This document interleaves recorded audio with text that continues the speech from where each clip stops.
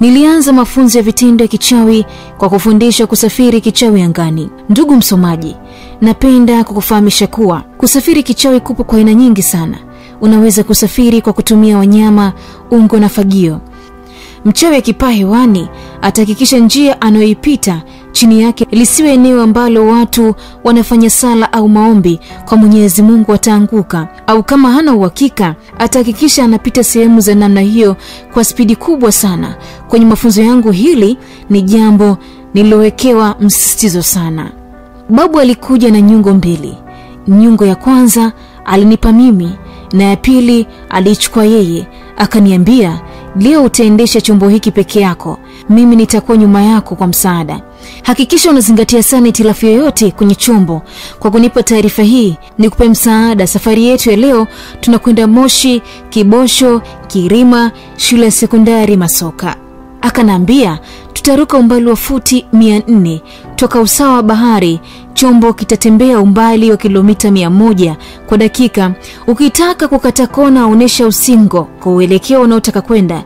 Jinsi ya kuanza kupaa ni wewe kusimama juu ya ungo au kupepesa usinga pande zote 4 za dunia na chombo kitapaa. Wakati wa kutua pia ni hivyo hivyo.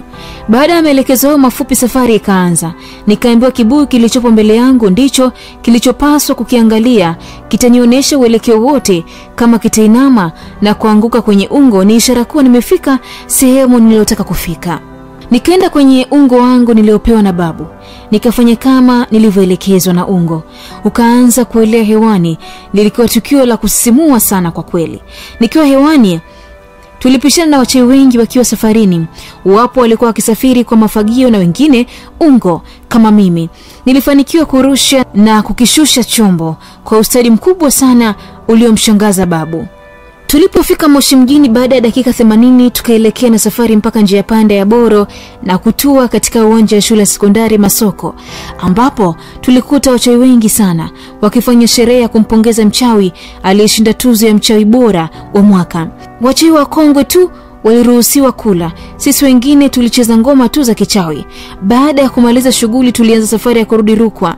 Tulipita katika soko la Mbuyuni kusalimia wachawi wenzetu waliokuwa na msiba. Tulipotoka Mbuyuni tukaenda soko la Maimoria kujaza mafuta vyombo vyetu.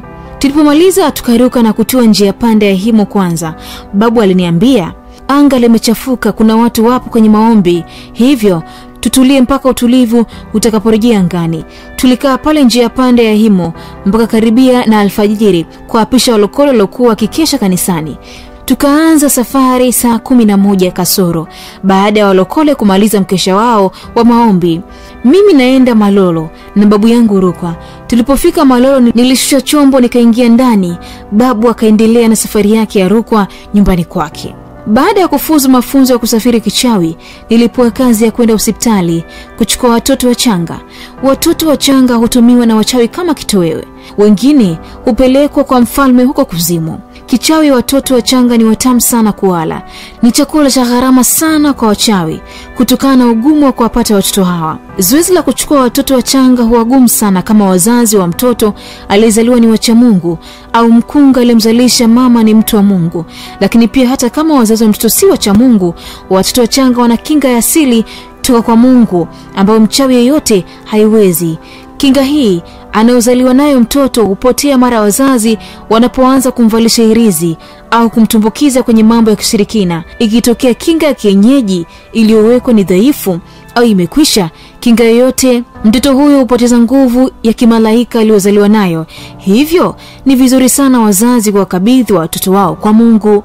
Lakini wakati mwingine iwapo wazazi wa mtoto ni washirikina sana na wamejikinga kwa nguvu toka kwa mganga mzuri, hali huwa ngumu na matokeo yake mchawi anaweza kudhulika. Hivyo zoezi la kumroga mtoto mchanga kwa mchawi ni jambo hatari sana, na ndio maana nyama yake ni gharama sana kwa wachawi kutokana na ugumu wa kupatikana kwake. Hapa ni washauri wanawake wenye ujauzito au wenye watoto wachanga wawe wacha Mungu haswa. Hakuna mchawi anaweza kumchezea mtu wa Mungu hata kwa dakika moja. Nilifanya kazi hii ngumu ya kuzunguka hospitali mbalimbali usiku na kuchukua watoto kwa muda wa miezi 6. Nilikutana na misukosuko mingi sana. Nakumbuka si chini ya mara 8 nimenusurika kufa. Wazazi wengi huwakabidhi watoto wao kwa Mungu kupitia dua, maji ya baraka, kuwavalisha rozali na mambo mengine. Hili husababisha ugumu katika kazi hii. Nakumbuka tukio moja nikiwa juu ya paa la hospitali ya Ipamba iliyopo Iringa. Nilinasa kwa masaa zaidi ya 6. Ilikuwa hivi, nilikwenda hospitali ya Ipamba baada ya kupata taarifa kuwa kuna mzazi amejifungua watoto mapacha. Watoto wachanga mapacha kwa wachawi ni dili kubwa sana. Ukifanikiwa kuleta nyama ya watoto mapacha wachanga, wewe ni mwanaume haswa. Lakini ni kazi ngumu sana, kwa sababu kama watoto hawa hawakuingizwa kwenye ushirikina na wazazi wao, huwa wana nguvu kubwa sana ya asili, mara 2 nguvu ile ya watoto wa kawaida. Nilitamani sana kudhihirisha ukomavu wangu wa kichawi, kwa sababu kupitia watoto hawa nilipana ungo kutoka shuleni ya Arusha. Nilipofika Hanang, stendi ya mabasi Katesh, nilitua kwanza kusoma dira ili kujua njia salama. Dira ikaonesha nipite shortcut ya Babati, Iringa, Migori si salama. Nikalazimika kupita njia ya Dodoma, Singida hadi Morogoro. Huko anga ilikuwa imetulia. Nikawasha chombo na kuendelea na safari yangu mpaka Morogoro kupitia vijiji vya Mangula, Zinigari. Nikavuka mto Kilombero, nikafika Lupiro na kuelekea Mahenge, kisha nikapita kijiji cha Lupembe na kufika Ubena, Njombe. Nikachepuka na kutua kwenye makaburi ya Tosamaganga kujiweka sawa kabla ya kwenda kutua Ipamba hospitali. Kutoka Tosamaganga nikaruka na ungo na kutua juu ya paa na hospitali ya Ipamba ili nianze kazi yangu. Nilikutana na nguvu isiyo ya kawaida. Nilipotaka kushuka juu ya paa ili niingie ndani kwenye wodi ya wagonjwa, kosa kubwa sana nilolifanya, sikufanya utafiti wa kutosha. Kumbe hospitali ile ni ya misheni na inalindwa na nguvu za maombi. Nilihangaika pale juu ya paa nikiwa sioni na siwezi kusogea hata hatua moja. Baadaye nikaanza kusikia na choma na moto kwenye makalio. Moto ule ulipanda hadi mwilini. Nilijua mwisho wa maisha yangu umefika. Kila nikijitutumua nichomoke sikuweza. Nilikuwa kama nimenaswa na sumaku kwenye makalio. Nilikusanya nguvu zangu zote na kunyanyuka kwa nguvu juu ya paa. Nilifanikiwa kunyanyuka, lakini sehemu ya nyama za makalio yangu zilibaki juu ya bati. Baada ya kufanikiwa kuchomoka, nilidondoka mzombe mpaka chini ya ardhi. Puu! Na kuvunjika mkono, na hapo hapo macho yangu yakaanza kuona kama kawaida. Ungo wangu ukanifuata chini. Nilipoanguka, nilipojaribu kuupanga niondoke, nilishindwa kuruka angani. Kila nilipofanya mambo ya kichawi ili niruke, nilishindwa. Nilijihisi kupoteza nguvu za kichawi zote. Nikauacha ungo na kuanza kutembea kwa miguu siku ule kuelekea kwenye barabara ya Ilami inayotoka Tosamaganga kuelekea Iringa mjini. Nilitembea huku nikiendelea kufanya mawasiliano ya kichawi na babu ili aje kunipa msaada. Hakukuwa na mawasiliano yoyote nilioweza kuyafanya. Nikasogea kwenye kipori kimoja wapo, huku damu zikizidi kunitiririka kwenye makalio yote mawili. Nikiwa kwenye kipori hicho, kwa mbali nikasikia sauti kiniambia, "Njoo huku mbele kabisa, hilo eneo sio salama." Nilishindwa kuitambua sauti hiyo ni ya nani, lakini nilihisi atakuwa mchawi mwenzangu. Niliamua kuifuata. Nilitembea mpaka nikamwona mtu mmoja aliyekuwa uchi, ameshika ungo mkononi. Sikumfahamu mtu huyo, lakini nilijiridhisha ni mchawi. Akaniambia, "Pole sana wewe. Ni mwanafunzi kwenye uchawi au mgeni pia Iringa?" "Ndio," nilimjibu. "Ndio maana ukufundishwa kuwa taasisi za dini sio sehemu salama kufanya uchawi?" "Nimefundishwa," nilimjibu. "Sasa kama umefundishwa, kwa nini umekwenda hospitali ya Ipamba?" Baada ya kumjibu kuwa sikufahamu kama hospitali ile ni taasisi ya dini, akaniuliza ninapoishi wapi. Nikamjibu Arusha. Akaniambia nimpe jina la msimamizi wangu wa uchawi. Nikamwambia ni babu yangu mzee Mlanzi. Akafanya mawasiliano naye babu, akafika na kunichukua na kunirudisha shule. Aliponiacha akaniambia nisiende hospitali kutibiwa wala nisitumie dawa za kichawi kujitibia, nikifanya hivyo nitakufa. Wanafunzi wenzangu walikuwa wananishangaa ninavyotembea. Baada ya miezi 2 nilipona vidonda vyangu vyote, nikabaki na makovu kwenye makalio nilionayo mpaka sasa. Sikuthubutu kumwambia mwanafunzi yoyote tatizo langu. Kwa jinsi nilivyokuwa natembea, baadhi ya wanafunzi wakazuta nimeingiliwa na pobawa. Hata wakati wa kuoga nilienda peke yangu ili nisichunguliwe. Nilipopona kabisa nikaambiwa na babu niache kazi ile ya kuchukua watoto wachanga, na sasa nikawa nafundishwa ujuzi wa namna ya kujibadilisha toka umbo la binadamu na kuwapaka au wanyama mbalimbali kama simba, fisi na kadhalika. Siku moja baada ya kufuzu mafunzo ya kujibadilisha paka, mwanafunzi mmoja alinichokoza. Shule yetu ilikuwa shule ya bweni ya wavulana tupu, na hapa napenda niwakumbushe wanafunzi wanaosoma hasa shule za bweni wasipende sana ugomvi au kuwachokoza wanafunzi wenzao. Ugomvi au kuwachokoza wanafunzi wenzao. Wanafunzi wengine sio wa kawaida na wana vitu vya hatari. Hata walimu hasa wanaopenda kuchapa wanafunzi bila sababu za msingi wanaweza kuchukua tahadhari hii. Nakumbuka siku hiyo tukiwa darasani, mwanafunzi mmoja alinikuta nimekaa kwenye dawati peke yangu. Akaja nyumba yangu kwa mwendo wa kunyata, kunitekenya mbavuni kwa vidole. Nilishtuka sana mpaka nikatoa hewa chafu. Mlio wa hewa chafu niliutoa ulikuwa mkubwa mithili ya pikipiki mbovu, kusikika darasa zima. Wanafunzi walicheka sana. Nilikasirika sana kwa kitendo kile nilichofanyiwa. Nikapanga kumkomesha kwa kumpiga mshale na bunduki usiku yule mwanafunzi. Ndugu msomaji, nikukatishe kidogo. Ninaposema bunduki ya mshale, sizungumzii bunduki na mishale unaoifahamu wewe katika ulimwengu wa mwili. Hapa nazungumzia bunduki na mishale katika ulimwengu wa giza, ambao hufanya kazi sawa sawa na bunduki za kawaida. Wachawi wanapotaka kumwadhibu mtu wana hatua nyingi za kufanya, ikiwemo kujua jina kamili la mtu huyo pamoja na jina la mama yake mzazi. Kama jina la mama yake halipatikani, hutumika jina la baba yake.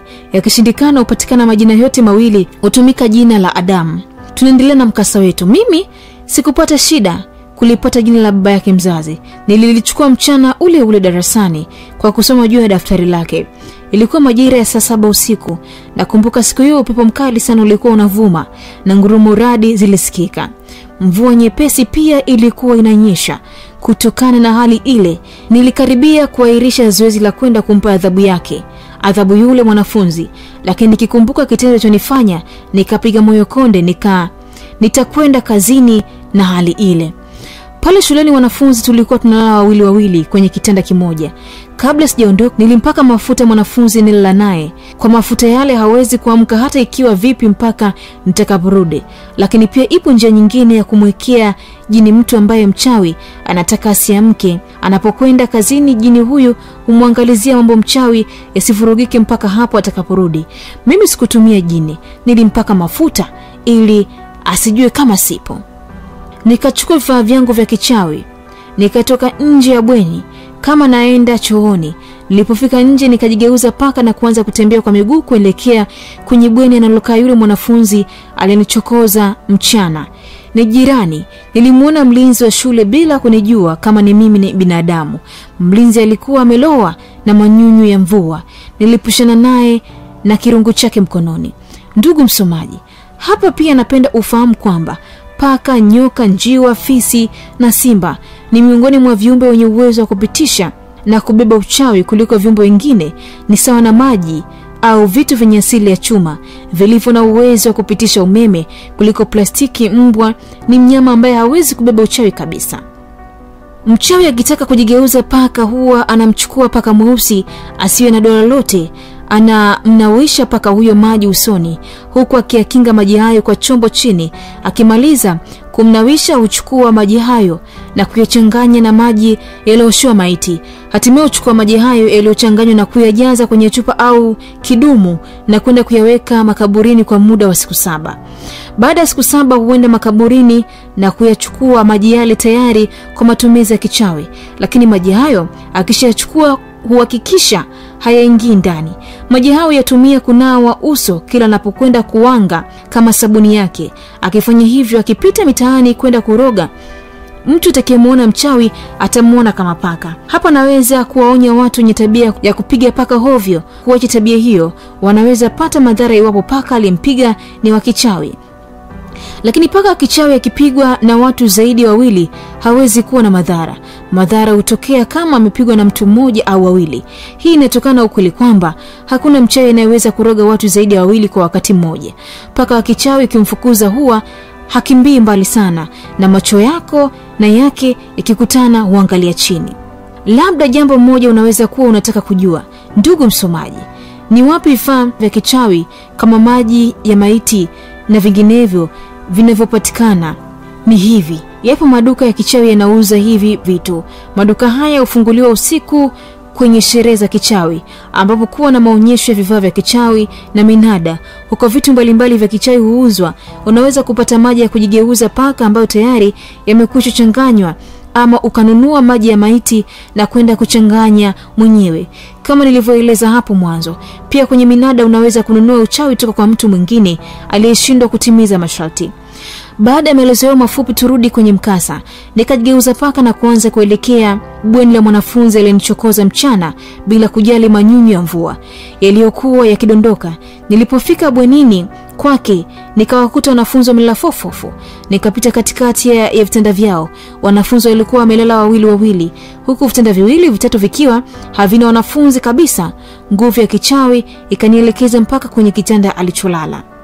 Nilipofika kitandani kwake nikakaa kitandani kama paka. Kabla sikufanya kitu chochote, nikasikia sauti za wanafunzi wakija ndani ya bweni lile. Nilisubiri kuona uelekeo wao, lakini nikawaona wanakuja uelekeo wangu. Mara wakafika mpaka nilipokuwapo na kunikuta nikiwa juu ya kitanda. Wakaanza kunifukuza. Sikukimbia. Wakapiga kelele zilizoamsha wengine wanafunzi. Waliamka wengi, paka paka paka, hadi yule mwanafunzi nilitaka kumwadhibu naye akaamka. Wakaanza kunirushia vyuma na kunipiga kwa magongo kwa waliokuwa nayo. Wengine walitoka nje kufuata mawe. Niliruka toka kitanda kimoja hadi kingine kukwepa kipigo. Kila nilivyokwepa na kuruka vitandani, ndivyo kelele zilivyozidi kuongezeka na kuamsha wanafunzi wengi zaidi. Nilitoka mbio kuelekea kwenye mlango wa kutokea nje. Kabla sijafika, mwanafunzi mmoja aliwahi na kuufunga.